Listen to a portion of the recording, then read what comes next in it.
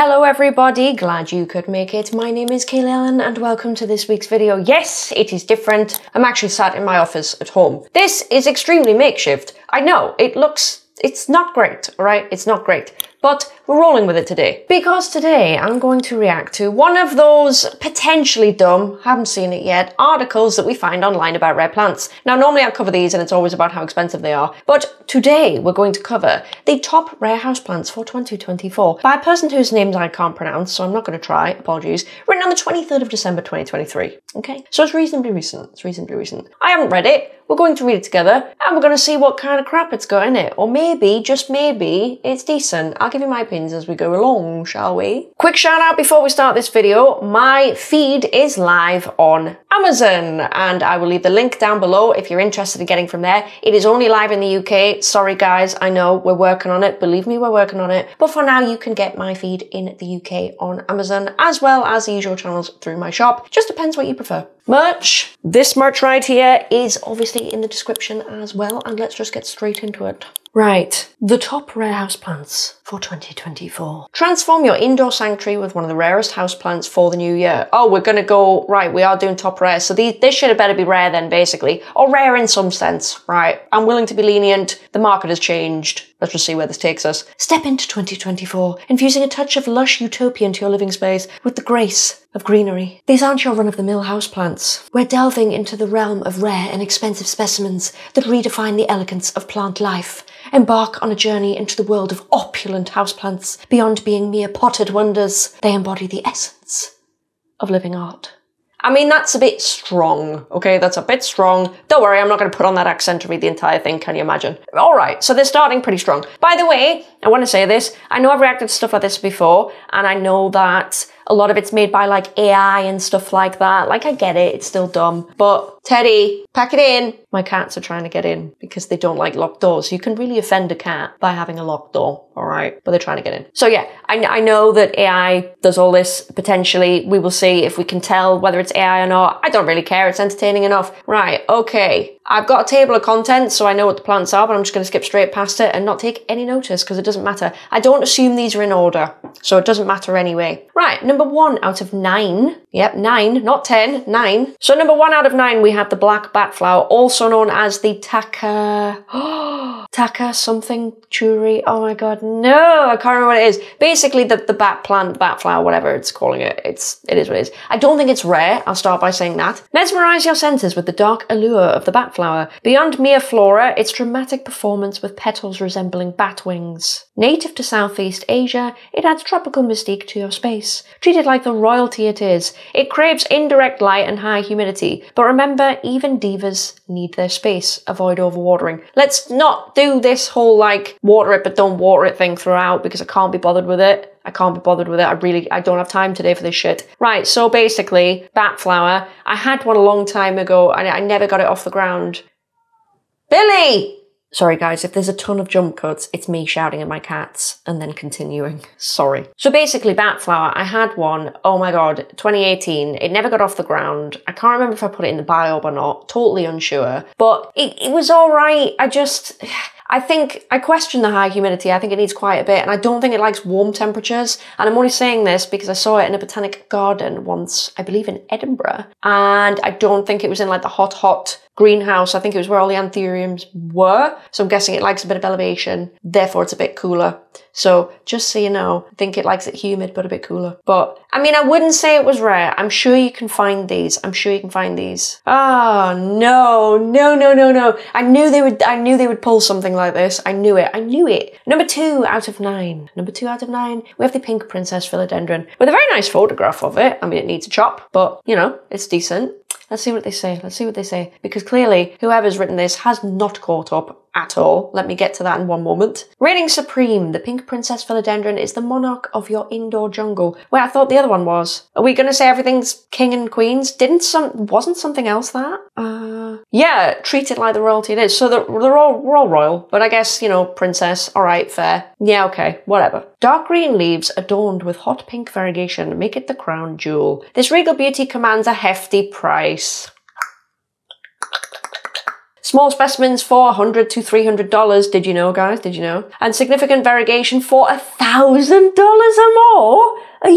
having a laugh. Were they ever like that? Answers on a postcard. Were they ever that much? Were Pink Princess ever 1,000? Because as long as I knew, I think they were in the early hundreds, I would say. I think that was fair. And obviously I'm talking about the height of COVID in like 2020 when everything was just insane. I think they were maybe like, oh, could you get one maybe for $500 or something? Maybe at a push. $1,000 or more? You must be joking. You must be joking. I wish they would say more about these plants because they're not really saying anything. There's a tiny little paragraph about them. Real shame. I would have loved to have absolutely torn them a new one. Yeah, newsflash for anybody that is new, no, they are not that much. I don't personally believe they've ever been that much. I feel like, right, rant incoming. Whenever people make these articles, they do it on the basis that they search for these plants usually on Etsy, right? It's nearly always on Etsy, and I don't fucking know why. But they search for them on Etsy, and they look at the top hits, right? They deliberately order these plants by like most expensive to least expensive, right? And you always get some absolute nutter trying to sell something for thousands when it's not. And because you get this a lot with variegated monstera. I don't know if it's featured in this article or not, I didn't really look. But you get the same thing with that, and it's normally people trying to sell it for thousands when it's just not worth it, or they'll come up with a stupid name for it. And we've got to stop doing the minimum when we write articles. I don't give a shit if it's AI or not, to be quite honest. I really don't. We need to stop doing the minimum because you're saying these are things that people should buy. And I think if I rocked up on this channel and did that, I think there would be hell on if I got shit like this wrong. So I'm just saying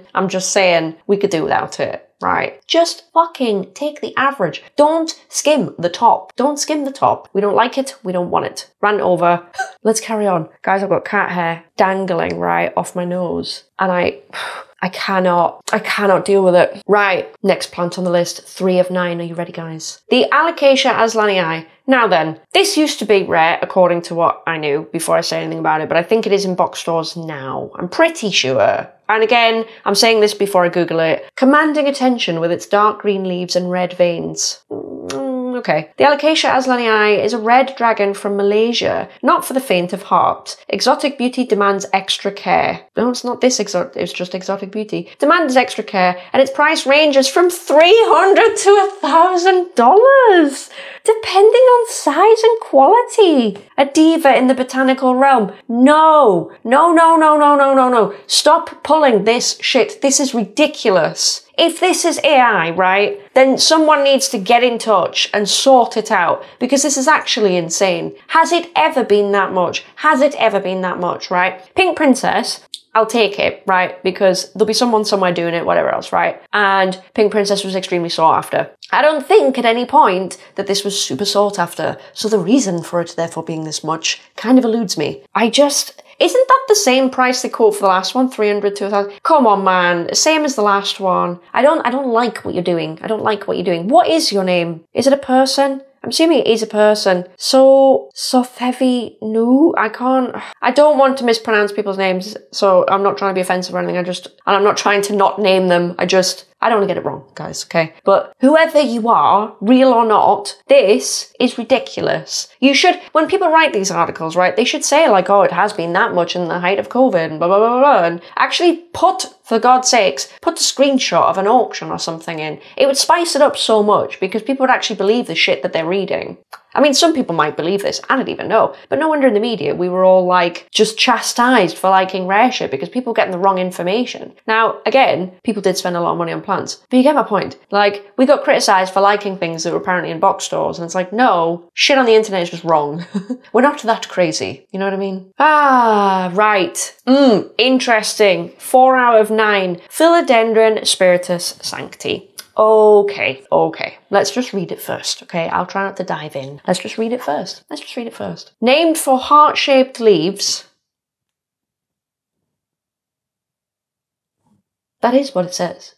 This long-leafed philodendron from Brazil is a holy grail for collectors. Spirit of the Holy Ghost, It fetched over $9,600 online. A rare find and testament to the art of plant collecting. Well, where do you start? Where do you start? Again, back to that time, and we're always going to go back to that time because that was the peak of plant prices. But back in COVID, I'm pretty sure there was one that went for that much, and I think it was not like the first spiritus that was actually gonna be sold on the open market, because before that they just weren't. I think I got mine in 2019, can't have been 2020, and that's when we had Spiritus Gate where they didn't think mine was real. Credit to people, they thought that because they weren't around. Okay, fair enough. And I do think at some point someone sold one online. It wasn't small though, it wasn't like this little thing, it was huge. And I think it did fetch a few thousand. I think that was in the US. Can't remember, guys, can't remember. And I probably can't put a picture of that in for you because it was so long ago. I'll try. If you're seeing it, great. But if not, it's because it's too old now at this point. And obviously auctions get taken down. So, heart-shaped leaves. I have absolutely no idea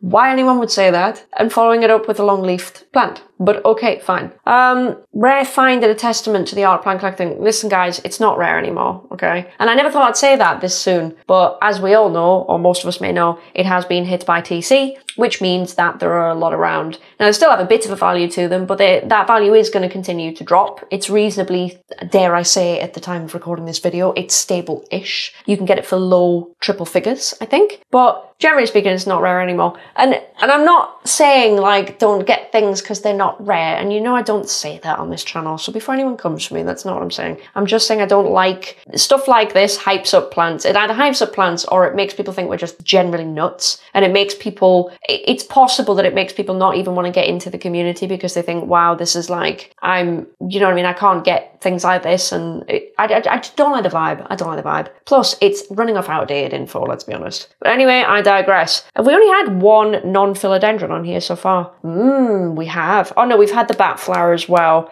And then we had the alocasia, but the rest being philodendron. Right, 5 out of 9, let's move on. Philodendron tortum. Oh dear. I don't know about anywhere else, but it's certainly tissue cultured around here in the UK. For the enigmatic and extraordinary, the Philodendron tortum is a botanical muse with long twisted leaves resembling corkscrews.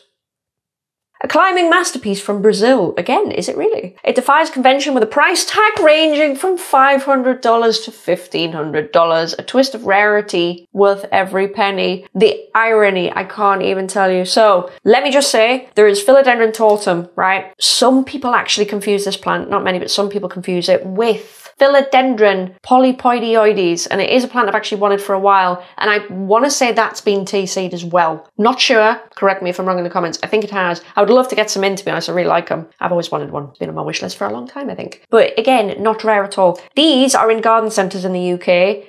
The maximum you could probably find it for, I'm guessing, would be about 30 Great British pounds, something like that. I got one a couple of years ago. I think it's still in the bottom of the living wall. I don't know if it's alive or not, if I'm honest.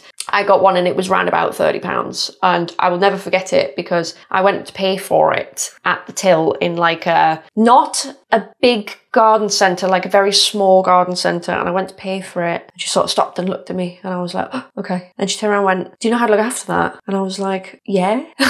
She's like, you sure? Because it's a lot of money. I'll never forget because she said it's a lot of money to be spending on a plant. And I was like, no, it's all right, I got it.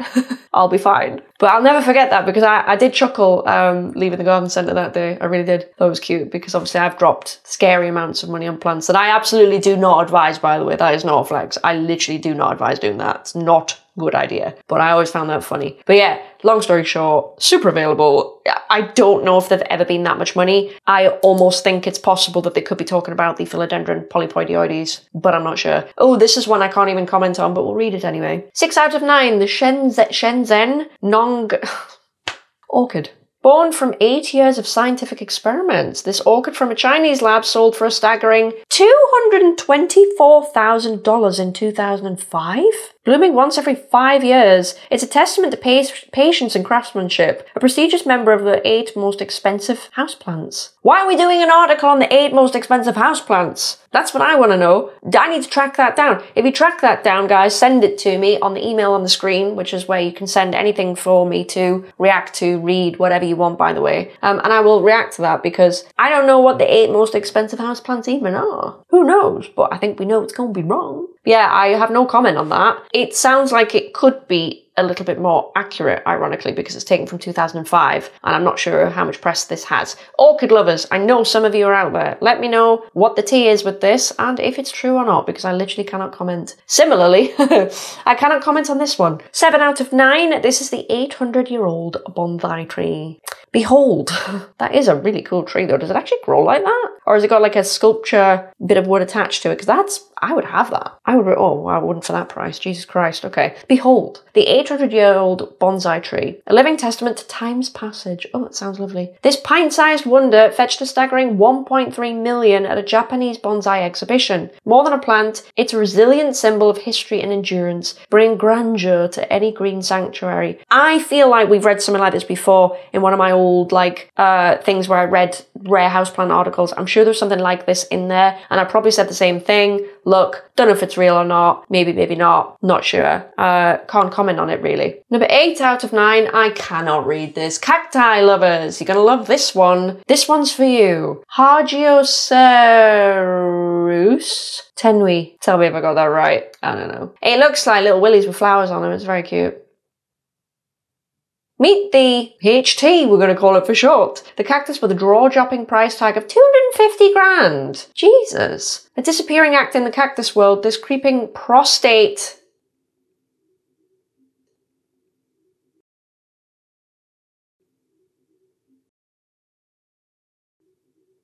It does say that. I swear it does say that. This creeping prostate cactus is a rare find, dwindling in numbers each year. Again, cacti lovers, I know there will be some of you out there. I know it's few and far between on this channel, but you will be out there. Tell me if this prostate cactus, looking how it do, be fetching 250k. I'd love to know. We'd all love to know. Oh, they've not disappointed us with number 9. I can see a picture of it and I've never heard of this shit before. Here we go, guys. Are you ready? Okay. 9 out of 9. Monstera extravaganza. I don't know either. Right, here we go. Here we fucking go. Okay. In the realm of botanical extravagance, Monstera plants reign supreme. The Monstera Peru, a green virtuoso with vibrant splashes. What are we even talking about? Commands $700 to $5,000. While the white variegated Rhaphidophora tetrasperma, oh no, a rare variation was sold for $19,300. The large Monstera obliqua with intricate halls took centre stage at $23,000. Coveted status symbols, variegated Monsteras set a new record with an Adansonii variegata fetching a staggering $38,000. What? Bright indirect sunlight, let's tell us how to grow them since we clearly all have them at that price. Bright indirect sunlight would encourage fast growth. In general, all Monsteras are considered mildly toxic to humans and animals to keep this leafy pal out of reach from fur babies and human babies. What the fuck did I just read? Let's break this down, okay? Because I don't feel like there is a way of doing this without breaking this the fuck down. Okay, so the title of the plant is Monstera extravaganza, but they are very obviously talking about loads of different Monstera. One not even being a Monstera, one I don't think it exists. We've got a blend, guys, we've got a blend. But my point is, let's just assume this entry is not one plant, because nothing makes sense otherwise. So let's just say Monstera is number 9. The Monstera Peru, a green virtuoso with vibrant splashes. What the fuck is that? Because, I don't know if you knew this, but Monstera carstenianum used to be known at one point as Monstera sp Peru or Monstera Peru, right? And that's carstenianum, and you can get a variegated one and whatever else. So fucking maybe, just maybe, that's what they're talking about there. I don't know, your guess is as good as mine. Commands $700 to $5,000. I'm sure that's never happened. That has never happened, because you know why? In 2020 there wasn't even enough of Peru to go around, but it was not the kind of plant where you could fetch that price. Like, not every plant in COVID blew up to thousands of dollars worth, right? Not everything did. Obviously you had things like, yes, the tetrasperma, we'll get to that. You had that, you have the spiritus, you have obliqua, that did a number as well. There was a few plants that did really, really well, and they stretched into the thousands, but not everything did, and I certainly don't think Monstera Peru did. Obviously I will have probably put a picture on the screen of what it looks like, because, I mean, they're not going to help you guys, they're not going to help you. I don't think it was ever that much. Just going to say it, I don't think it was. If it was, great, cool. The white variegated Rhaphidophora tetrasperma, a rare variation, was sold for $19,300. Right, listen, I'm going to say it once, I'm going to make it real quick because I know we're all sick of it. Rhaphidophora tetrasperma, the clue's in the name. It's not Monstera, it's a completely different plant. This comes from the confusion because for some reason it's been labelled as mini Monstera. I sort of get why people have done that, but it's actually caused the plant a lot of damage. Not necessarily commercially, but this sort of shit gets people confused. Okay, it's Rhaphidophora, different genus. Now, I understand that most people on this channel probably know that, but I'm just repeating it for argument's sake. The $19,300, I believe that was probably correct. I think that was the New Zealand auction where that was a wild weekend, I think, that one. In, again, 2020 or 2021 was that? It was actually a bit later. We get it, fine. Point is, shouldn't really be here. Even if we're talking about Monstera as a group. I'm just gonna say it. The large Monstera obliqua, last time I checked it wasn't very large, gonna be honest. Not saying they can't size up, guys, but come on. But never mind, we'll just take off the word large. With intricate holes, took centre stage at $23,000. Surely not, guys, surely not. I was selling like a tiny little, in 2020 this is, obviously you could never fetch that now, can you imagine? In 2020 I was selling like a really small 1 to 2 leaf plant. At one point it was a 1 leaf plant and the leaf was about an inch and a bit for about £1,000. So that's actually more than $1,000, obviously, the conversion. Well, the conversion now is quite shit. I don't know how much it was then, but my point is that's how much I was selling it. That was in the height of COVID. Even if I were to sell a big plant with 6 nodes on it and mature leaves, I don't think we'd get up to 23k, guys. I don't, and I know I'm saying like I wouldn't get that price up, like I'm in control of it. Not what I'm getting at. I'm saying I don't think anybody could. Maybe I'm completely wrong. Maybe there's some shit I didn't know about. I was very famously busy in 2020, as we will all remember, so I've probably missed things, but somehow I think not in this case. Coveted status symbols, variegated Monsteras set a new record with an Adansonii variegata fetching a staggering 38,000. No, man. No. I've seen them go for a lot during that time period, but guys, $38,000? I need to know where this person or this AI is getting these numbers from. Somebody please explain where these numbers are from. Because if it's AI, right, I don't think they can make it up, right? I'm pretty sure they can't do that. So, who knows? Literally who knows at this point. But a person could make it up. Are they making it up? Surely yes. Surely yes. Has anyone ever? Good Lord. And again, I don't even think anyone would list it for that amount of money and not even sell it. Jesus. And then just to top it off, they tell you how to grow them. It's like, which one? Any of them, even though most of them either don't exist or they're not Monstera. But okay.